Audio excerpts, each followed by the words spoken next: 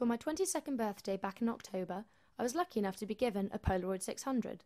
This is a brilliant point-and-shoot camera, and I was really excited to give it a go.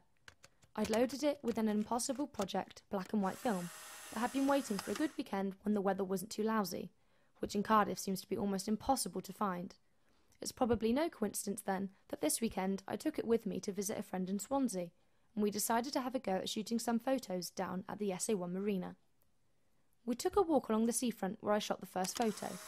It developed pretty well for a first attempt, considering there was a glow from the low winter sun directly to our side, and it was freezing, which, if developing temperatures are too low, can cause the image to turn out too light.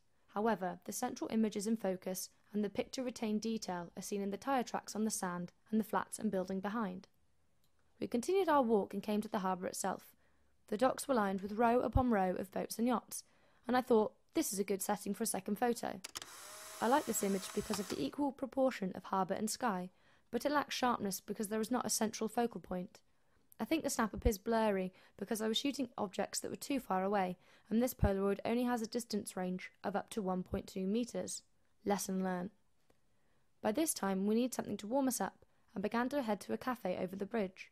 For the next photo, we adjusted the exposure control to darken the image, which seems to have worked. However, there are unwanted white flecks at the bottom of the photo, which apparently can be caused by damaging the image during its development. We finally stopped inside the Toucan Cafe for a hot chocolate and piece of cake. The contrast of this photo compared to those outside is pretty obvious. It's much darker, possibly due to the lighting range, and also because it was, thankfully, much warmer inside. Although this photo has given me dark smudges on my face, I like that details beyond the focal image can be seen, such as the piece of carrot cake to the left and the whitened silhouette of a woman in the background to the right. It seems that shooting with the Polaroid may not be just a simple case of point and click after all, but the blemishes and different tones make each of these Polaroid images unique, and for a first attempt, I don't think they came out half bad.